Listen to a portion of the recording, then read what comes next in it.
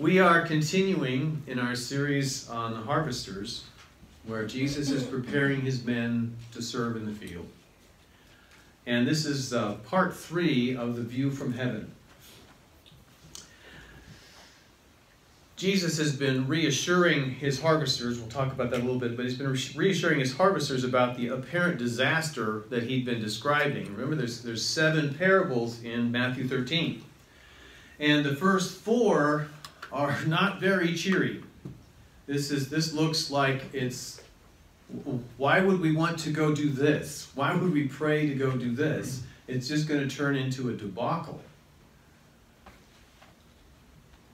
But Jesus then takes them to the inside. You know, he draws his people in close and he explains things to them that they wouldn't have known otherwise. He gives them a completely different perspective. And there's a story. It's about these 2 hard rock miners. They had their claim and they'd been digging for a while, and they had a hole they bored into this rock face of a mountain, and they were sinking a shaft. And as they were sinking, and there's all these signs. There's lots of quartz and there's lots of minerals that are telling there's got to be gold nearby here, but they weren't seeing it yet. They've been digging for quite a while, and maybe their grub stake was running out a little bit there, and they're a little concerned. We're going to be able to keep doing this, and so they got a little impatient, and they put too much dynamite down in their shaft, and off it goes. And it didn't just blow a hole down there; it pulled the whole ceiling down out of their board all the way down into this shaft and filled it and piled up. Oh no! So they're looking at this thing. And they didn't really know how to handle this problem. It presented some real issues. So they went into town and they found a mining engineer, and they asked him to come out and look at the hole. You know, how can we fix this? How can we shore it up? You know, is it even worth it? I mean, you can imagine the disappointment these men felt. All this work. So, I mean, if their hole was pretty full, so this engineer gets his lamp and he goes in and he climbs up on top of all the rubble, and he goes in. He's gone for a while. And so they're waiting outside because they know it's unsafe, but he was willing to go in. So he comes back out, and they said to him, so can we fix this? He says, it doesn't need to be fixed.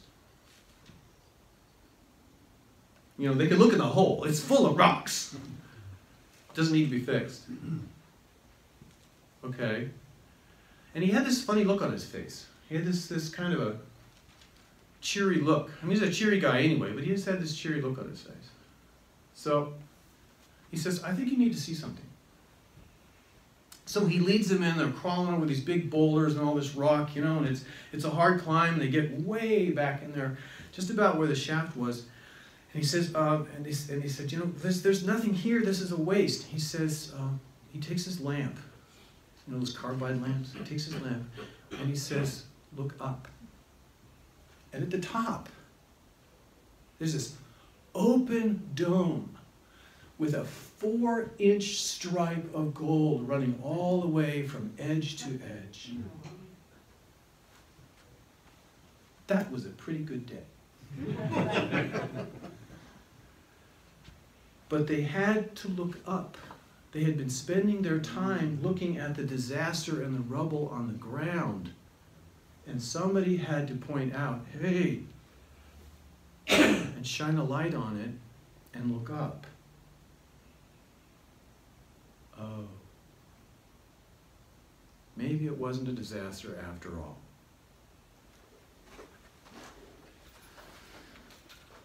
$13.47. Again, he says. Now, he said again twice. Remember, there's 3 parables here, and when he strings them together with again, that means we should pay attention. It's all together. It's all together. So we're supposed to see these as a unit, as one thing.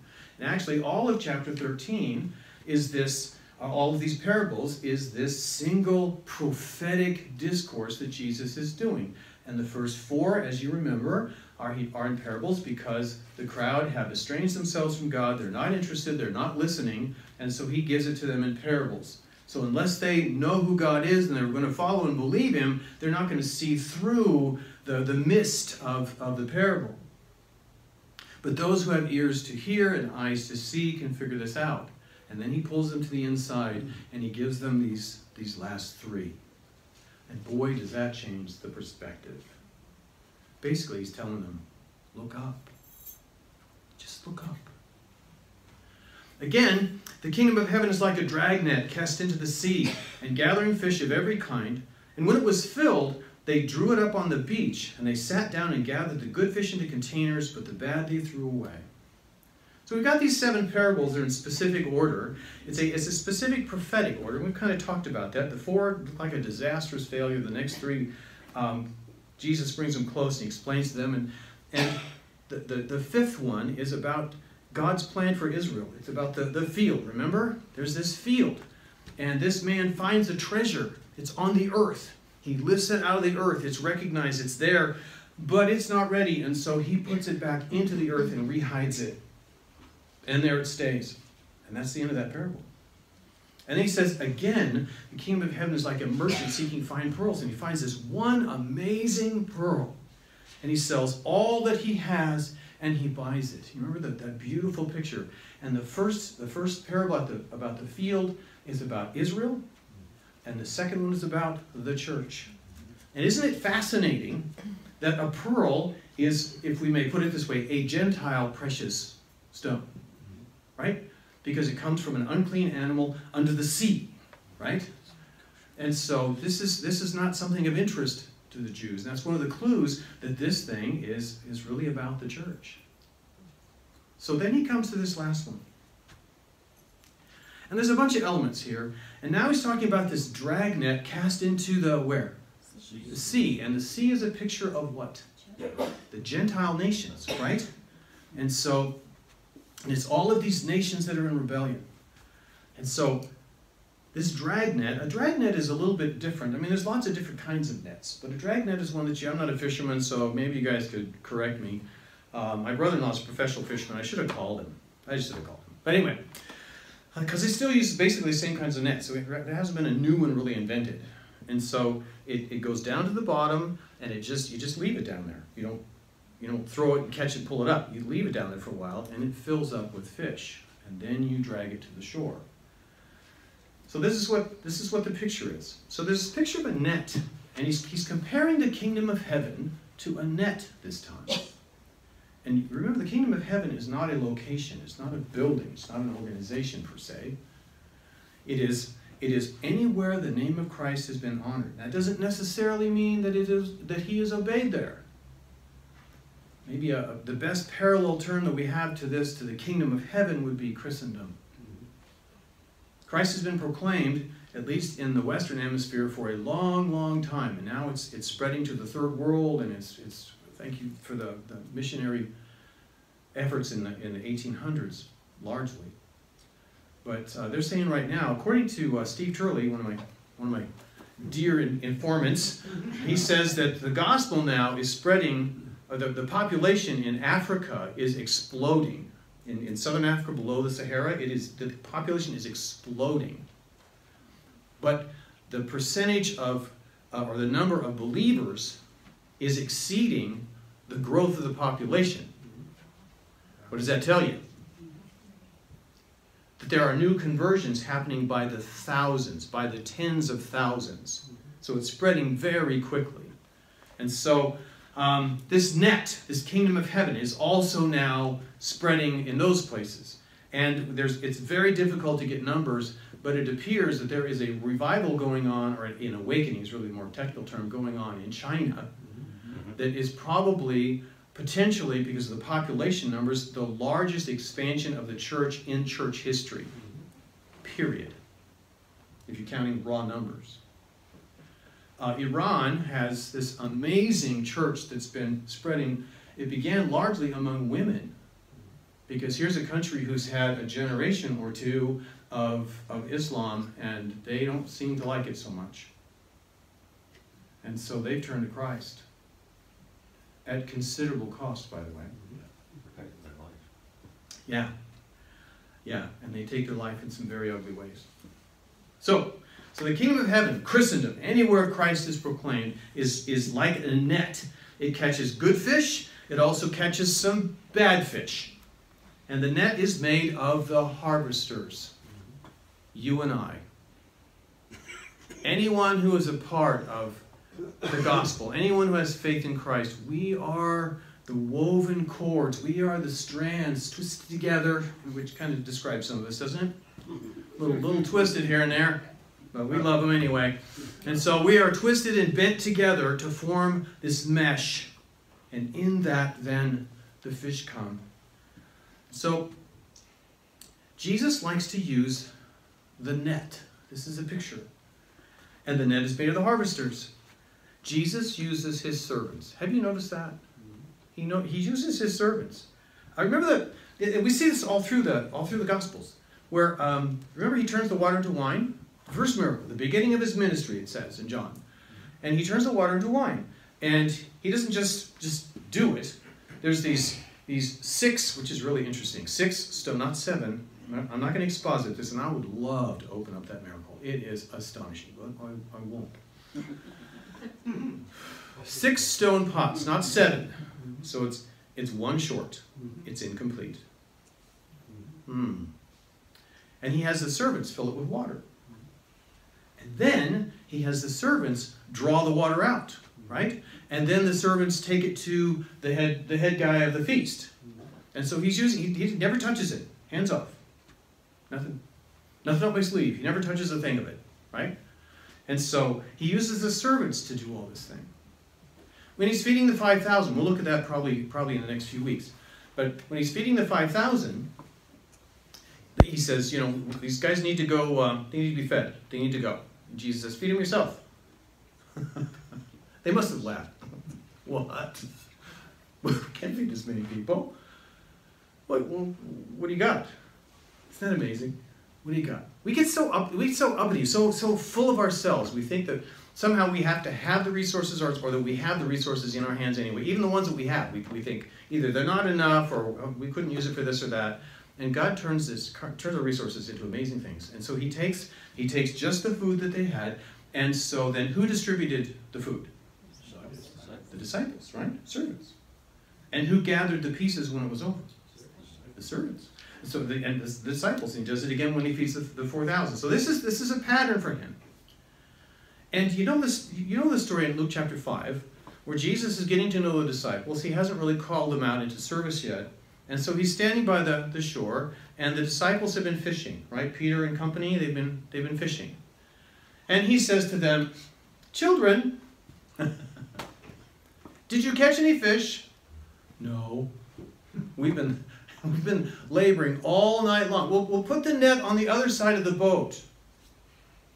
I love this net picture. Yeah. And so you can hear the attitude. There's a little edge of attitude here. "Look, we have been fishing all night long. We haven't caught a thing. But because you said put the..." Yeah, but we're going to humor. That's what they're doing. They're humoring. "Oh, we're going to put the net on the other side because I'm sure there is a whole host of fish just waiting to snuggle into our nice warm nets only 8 feet away where we've been fishing all night before." So they do it. And then the nets fill up and the boats are so full of fish that they're about to sink. The kingdom of heaven is like a net. Now, we shouldn't kid ourselves that all of this is from the Holy Spirit. It's not us. We cannot raise a soul from the dead and give them eternal life any more than we can turn lead into gold. This is something that only God can do. He wants us to participate. He wants us to be part of the effort. He wants us to be there. I think in part, if nothing else, because it's so much fun. Have you ever led someone to Christ? What? I don't have words for that. The joy. I don't have words for that. What an amazing experience to see somebody's life transformed. And maybe you don't see it right there in that second at the moment, but in a week, you start seeing significant differences in this person's life, and their heart changes. It's an amazing thing. So, it's the Holy Spirit that empowers us. And so there's this net, and it's thrown into the sea, and it's the nations and the Gentiles and God's mercy. And this is the shocker for them, because you have to put yourself in the shoes of these men. These were Jewish men. And here all of a sudden, Jesus is telling them that the Gentiles are going to be coming in. Now, they'd heard this in Isaiah, but you know how it is when you read gee whiz things in the Bible, you don't believe it. This is too good to be true. You guys got really quiet there. Am I the only one that does that? Okay, come on, right, yeah. Well, yeah, I know all those stories, creation and Daniel in the lion's den. Yeah, I'm sure those... No, really. Really. This is concrete reality. Eyewitnesses saw this stuff. This is written in Scripture that's preserved miraculously through the history of the world so that we can possess this. And so, as Jesus is taking this kingdom and cast this net into the nations, Revelation tells us that there will be people from every tongue and tribe and nation will be there. All kinds of fish. Do you see that in this parable? Mm-hmm. Gathering fish of every kind. And the fish are the souls. The fish are the souls, all nations. And Peter, interestingly enough, at the end of this of Luke's account of, put the net on the other side of the boat. Really? So they fill the boat with fish. They get... I don't know how they got the boats and the fish to shore, but somehow they did. That part of the story is left out. But I would imagine they were working pretty hard. So they get it there. And so Peter throws himself at Jesus' feet, says, I am a sinful man. Depart from me. Why is he telling Jesus what to do? Because he's realizing who Jesus is, that this is God. And Peter has no place to go. Where would he run to hide from God? Where could he go to be out of his presence? Well, he's not worthy to be in God's presence. So he asked Jesus to move back. Does that make sense? I mean, I'm not sure I quite follow the logic of that, but that is the logic. That's the thinking. And so Jesus says to him, the DLT inserts, take it for what it's worth, that, yeah, you caught a lot of fish here, but I will make you fishers of men. It's about souls. It's always about the souls. Back in the end of John, where Jesus makes a special trip to go do a counseling session, Jesus was an excellent counselor. Jesus shows up to do therapy with Peter because he's denied him 3 times and he's completely shut down, and he can't even admit to himself that he loves Jesus. He's that shut down. So Peter shows up, or Jesus shows up, and he has them fish. They've seen this dance before, right? Same thing happens. It fills with, the nets fill when they've gotten nothing. And so they get all of that, and Peter, he's in the water like a torpedo, gets to Jesus. And he gets to the shore. Remember what's waiting on the shore? Fire and fish. Yeah, fire and fish breakfast. Yeah, fire and fish. Translation, Peter, if I need you to be a fisherman, I'll make you a fisherman. I don't need fish. What we're after here is souls. They caught a whole boat full of fish. We don't need the fish. It's not about the fish. I got fish. If I want fish, I'll make fish. This is about souls. When it was filled, the fullness of the Gentiles, when it was filled, these little details in these parables are often easy to just jump over, because of course you put a net in the water, it's supposed to fill with fish, it's part of the story, so we just kind of miss this, right? But I want you to look at something. Look at Romans chapter 11. Aha, Romans. Romans chapter 11. We'll pick it up in verse 25. Romans chapter 11, verse 25.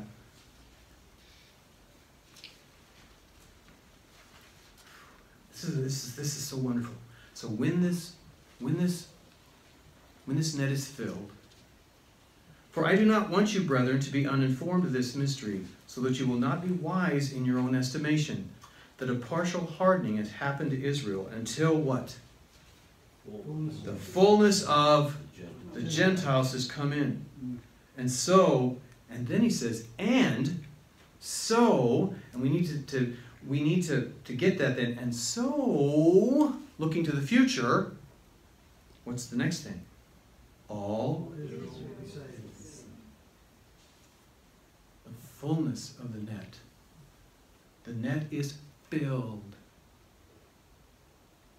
And so when the net is filled, they drew it up on the beach. Now, this is interesting. Now, up to this point, Jesus has been the actor all the time, the person making things happen, correct? The activator. And so he's been the farmer sowing the seed. He's been twice. You know, the first one is the four soils. The next one is the one where it gets sabotaged with the tares, right? And the third one is, do you remember the third one? Mustard seed, yes. And then, which turns into monstrosity, right? And then the next one is a woman. So we've got a saboteur who shows up. We've already had a saboteur in the second one, right? When Satan shows up and sows false believers, hypocrites and artificial people who never really believed. And they are to crowd out and damage the crop.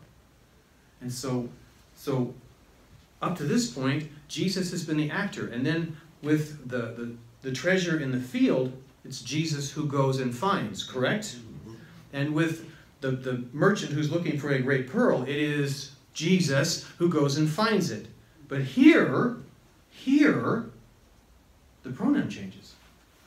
They. Well, there's just one Jesus, right? I know he's part of the Trinity, so don't make this thing walk on all fours. But they.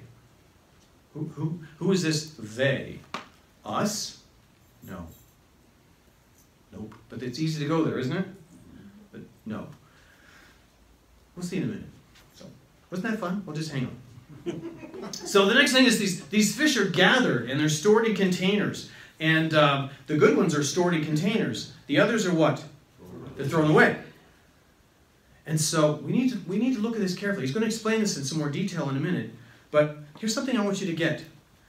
Whoever the they may be, it's not us. It's not the church. And the church, believers, we are never commanded to purge out bad people. That is not our job. The tares were supposed to stay there with everybody else and just let them grow together. And then at the harvest, what happens? The angels come and gather them up, bundles of them, and what happens next? They are taken away into the fire, and so then the believers are left. But the wicked, the rebellious, those who hate God, who have no interest in God, are taken away and thrown into the fire. And there will be wailing and gnashing of teeth. That is a frightening picture. But through church history, we've seen some really destructive churchianity things take place. The church is not commanded to purge itself of bad fish. We are to keep our gatherings pure from rebellious sin. We are to make disciples. And we are to be free of false teachers. That's it. Outside of that, we are just to keep calm and carry on. That's all our responsibility. We are not supposed to go out and fix all the false teaching in the world, or we're not to judge the tares. We're not to burn heretics at the stake. We're not to torture confessions until we hear what we want to hear. We aren't to exile anybody, persecute anybody. When the church has missed this, when the kingdom of heaven under Christendom has missed this, brutal, bloody things have happened. We chose to see ourselves more as an organization, and we hadn't seen ourselves as simply the place where souls dwell that name the name of Christ as their Savior. And so it's created incredible confusion. One of the reasons it's so difficult to reach Jewish people now is because of the anti-Semitism that came up under this behavior. It's one time, it's not just that the Jewish man's heart is hardened, it's been paved. Because of the way the church has behaved. So, it's not our job to do those things. Verse 49. Now Jesus explains what's really going on here. We could guess at some of these other details, but Jesus doesn't leave his men in that situation. He explains what's going on. Verse 49. So it will be at the end of the age. The angels will come forth. That's the they. That's who they are. The angels will come forth and take out the wicked from among the righteous. Don't miss that pattern. We're going to look at that in a minute. We'll take the wicked out from among the righteous, and will throw them into the furnace of fire. In that place there will be weeping and gnashing of teeth. So it's the angels. And herein, in these two verses, we see the essence of this parable. The essence of this parable is about separation. And note this pattern. The wicked are taken away, and the elect, the chosen, remain. Now, there's a whole bunch of patterns. We find a whole bunch of them. I just have a few modest examples here. Noah's flood. Noah's flood. They were put into a container. We could call it that, right? A large container, but it was a container. And then the flood came and washed everyone away. And so the elect, the chosen, remained. Look at Matthew 24. Matthew 24, pick up verse 40. I'm looking forward to getting to Matthew 24, but that's going to be a while. Yeah, at this pace, it's going to be a while. Matthew 24, picking up verse 21. For then there will be a great tribulation, such as has not occurred since the beginning of the world until now, nor ever will. Unless those days had been cut short, no life would have been saved. But for the sake of the elect, those days will be cut short. Then if anyone says to you, behold, here's the Christ, there he is, do not believe him. For false Christs and false prophets will arise and will show great signs and wonders, so as to mislead, if possible, even the elect. Behold, I told you in advance. So if they say to you, behold, he is in the wilderness, do not go out. Or behold, he is in the inner rooms, do not believe them. For just as lightning comes from the east and flashes even to the west, so will the coming of the Son of Man be. Wherever the corpse is, there will the vultures be. Immediately after the tribulation of those days, the sun will be darkened, and the moon will not give its light, and the stars will fall from the sky, and the powers of the heavens will be shaken. And then the sign of the Son of Man will appear in the sky. Then all the tribes of the earth will mourn, and they will see the Son of Man coming on the clouds in the sky with power and great glory. And he will lead forth his angels with a great trumpet, and they will gather together his elect from the four winds, from the end of the sky to the other. And what we see immediately after that, when we look down at the rest of the chapter, from 42 on, for the sake of time, I'm going to just kind of summarize it. What happens then is that all those remaining, the elect, those who are alive, remain there, and the wicked are thrown into the lake of fire. They are taken out and cast away. Now, this is not the rapture. This is not the rapture. One other illustration.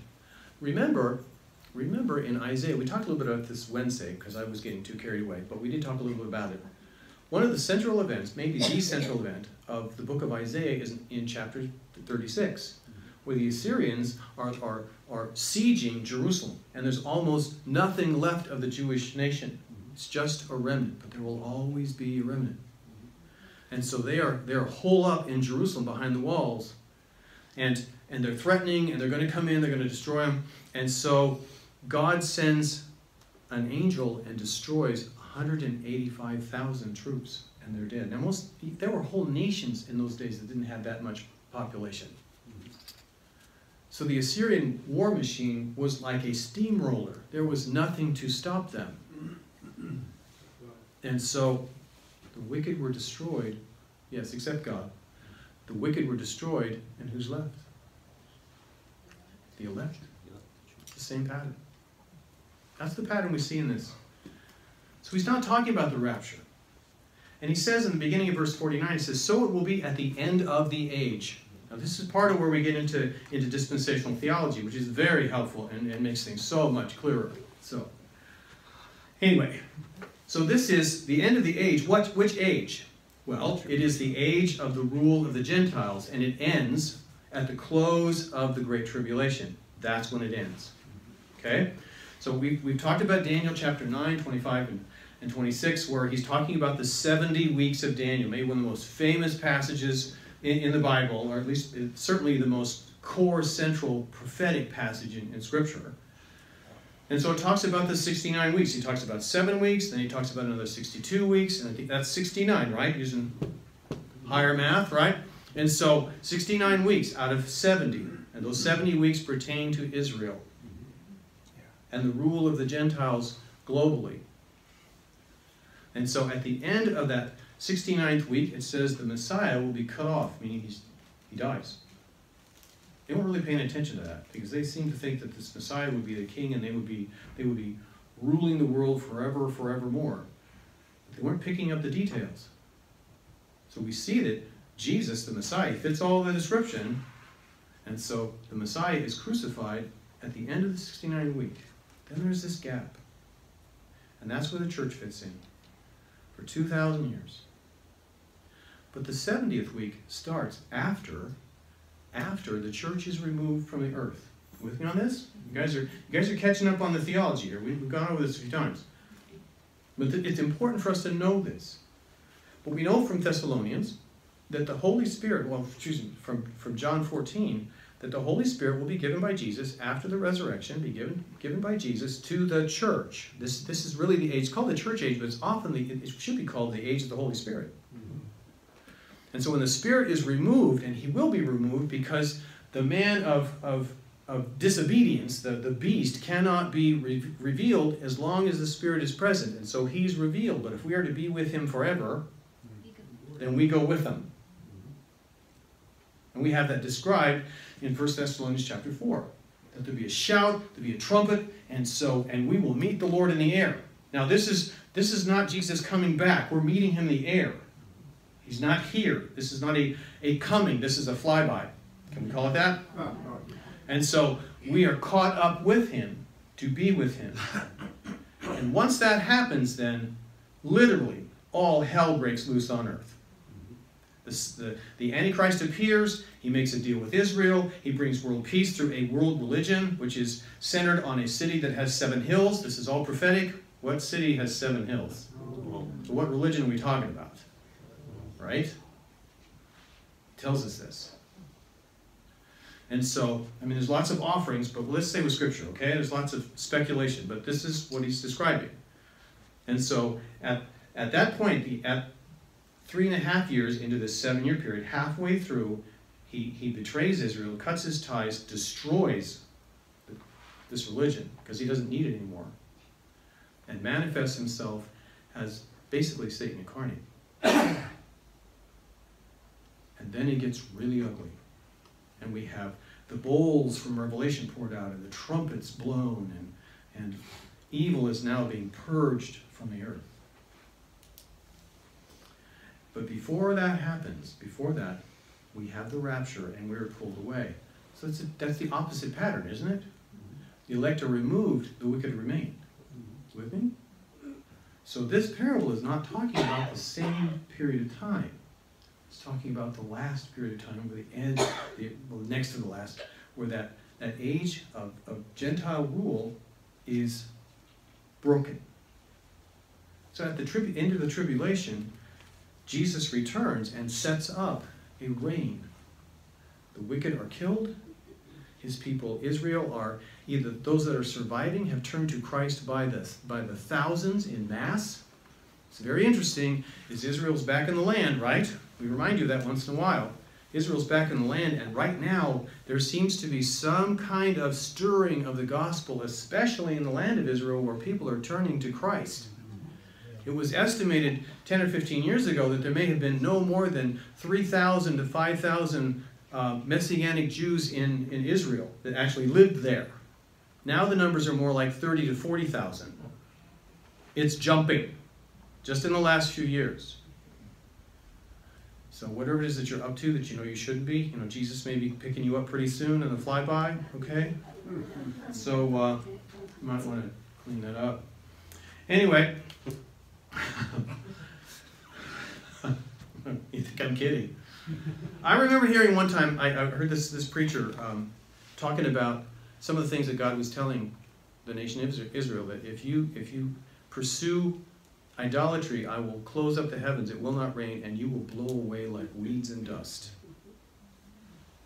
And at that point the preacher says, God isn't kidding. Something about that phrase just got through to me. God isn't kidding. He meant what he said. And so far, biblical prophecy comes true, letter perfect, every single time. God isn't kidding. So the second advent at the end of the tribulation picks up. Oh, there's so much to talk about here. Look at Revelation 19. We'll go there. Revelation 19. Notice it's not called Revelations. It's Revelation. It's one big one. With a whole bunch of facets to it, but it's one big one. Picking up in verse 11. And I saw heaven opened, and behold, a white horse, and he who sat on it is called Faithful and True, and in righteousness. Do you hear that? In righteousness he judges and wages war. What does righteousness mean? What is that? Is it doing the right things and not doing the wrong things? No. What is it? Being right with God. She always answers this. Can you guys... Righteousness is not a description of your actions. Righteousness is a character trait. It is something that's created in you when you're born again. It is resonant with God because he is righteous altogether, right? And righteousness is to be right and pure with God, and this character quality then reaches out to others in love and mercy. That's what righteousness is. That's why in Romans, it says in chapter 3 that the righteousness of God is manifested in the gospel, and then it says in chapter 3 that he might be just and the justifier of those who have faith in Christ. One of my favorite passages in the whole New Testament, that he might be just. There's the purity, and the justifier, there's the reaching out in love and mercy. Right there. That is the gospel. So, but notice, we don't think of the judge coming as righteous. We think of his coming as a warrior, as one who's going to slaughter. But he's coming in love and mercy. He's coming in love and mercy. And in righteousness he judges and wages war. How does one wage war in love and mercy? Because you're coming to deliver the elect from the wicked. It's a rescue operation. People ask us, when you put on the armor of God in Ephesians chapter 6, is this defensive armor or is it offensive armor? Yes. That's a dumb question. It's actually, sorry, I shouldn't insult the crowd. They won't come back. But it's really a quote from Isaiah 59. He's distilling some things out of Isaiah 59. Paul was not sitting in some Roman cell chained to a Roman guard and saying, oh, well, here's a real illustration, and talking about all this stuff. He's Jewish. He doesn't need a Roman to explain the Word of God to him. He's got Isaiah. And it talks about how he puts on this breastplate of it's called righteousness, but he puts on a breastplate of salvation, a helmet of salvation. This is what he's putting on. And so the armor for spiritual warfare is to equip us so we are able to reach out as part of the net and save souls. It's about reaching out to others in love and mercy, especially those who cannot save themselves. So, I'm going to preach, gotta go back off. Okay, 12. His eyes are a flame of fire, and on his head are many diadems. That's a ring, kind of a crown. And he has a name written on him which no one knows except himself. He is clothed with a robe dipped in blood, and his name is called the Word of God. And the enemies which are in heaven and the armies which are in heaven clothed in fine linen, and white and clean, were following him on white horses. From his mouth comes a sharp sword, so that with it he may strike down the nations. And he will rule them with a rod of iron. And he treads the winepress the fierce wrath of God the Almighty. And on his robe and on his thigh he has a name written, King of Kings and Lord of Lords. So who is this? Jesus. Obviously. Then I saw an angel standing in the sun, and he cried out with a loud voice, saying to all the birds which fly in mid-heaven, Come, assemble for the great supper of God, so that you may eat the flesh of kings, and the flesh of commanders, and the flesh of mighty men, and the flesh of horses, and those who sit on them, and the flesh of all men, both free men and slaves, small and great.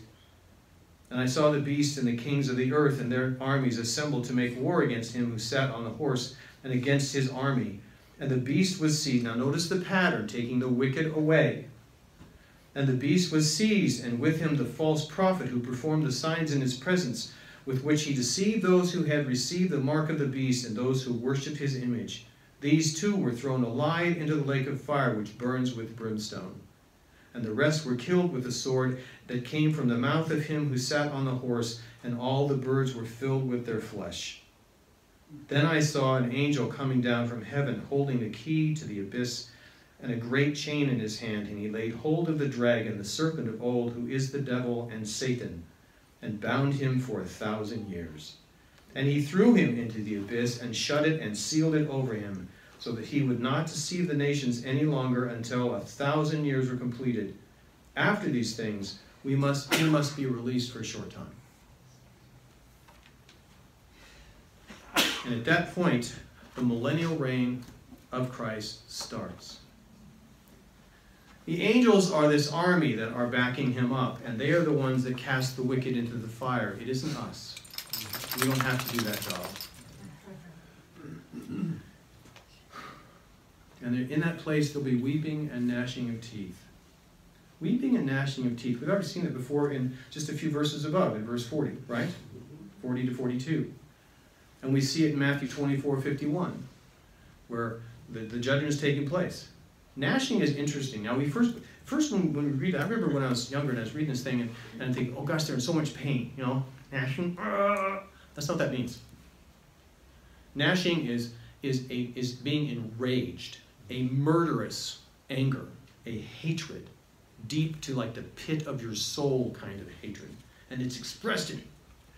And we see when Stephen was speaking to the leaders, and he's describing Jesus to them, and he says, I see Christ in heaven, and they gnashed their teeth at him.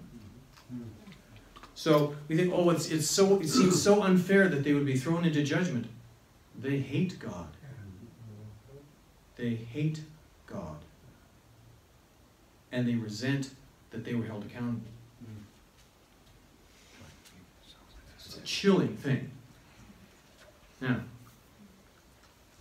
so this parable does not apply to the dispensation of the church. This parable actually applies to Israel. But remember, context, context, context. The 12 were Israelites, and it appears to their people, and the promise is given to their forefathers, so that they will know what Jesus is doing. Remember, he's reassuring them. And there is a hope through knowing we are part of something bigger than ourselves, bigger than our nation, bigger than our traditions. And the Messiah had a very different perspective on the drama of human history than those men did, than we ourselves do. I think we get awfully comfortable sometimes and think we've got it all figured out, and we know how things ought to go. Well, they did the same thing, and they had some rude awakenings. So that was a very hard thought for them to accept. But now we know the long view, and knowing the long view gives us comfort, something to reassure ourselves with. Now, like them on this side of the rapture, however, like them, we fear for the endurance of our nation. Do we not? There are some words spoken a while ago that are very relevant.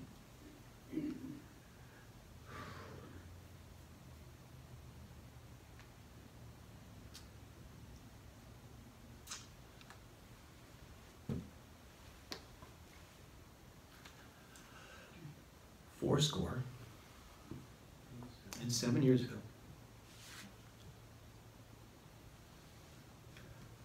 our forefathers brought forth on this continent a new nation, conceived in liberty, and dedicated to the principle that all men are created equal.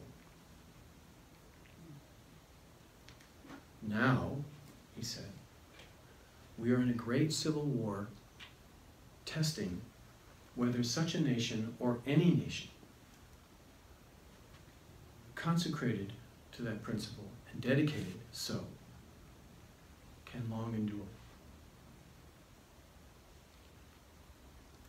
We find ourselves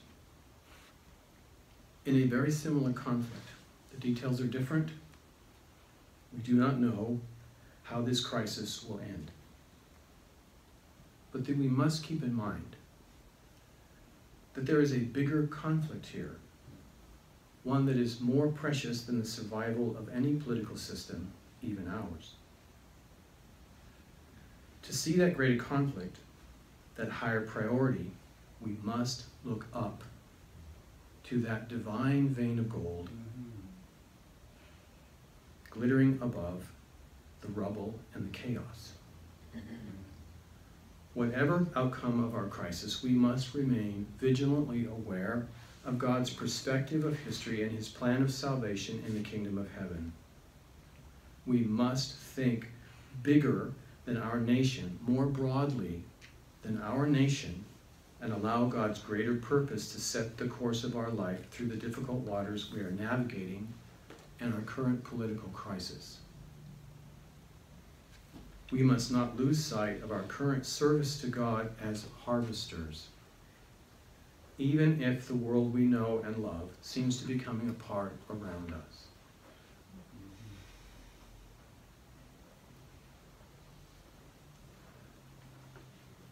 If you have been raised up with Christ, keep seeking the things above where Christ is, seated at the right hand of God. Set your mind on things above, where Christ is. For you have died, and your life is hidden with Christ in God. When Christ, who is our life, is revealed, then you will be revealed with him in glory. 2 Corinthians 4:17, for momentary light affliction is producing for us an eternal weight of glory far beyond all comparison. While we look not at the things which are seen, but at the things which are not seen. For the things which are seen are temporal, but the things which are not seen are eternal.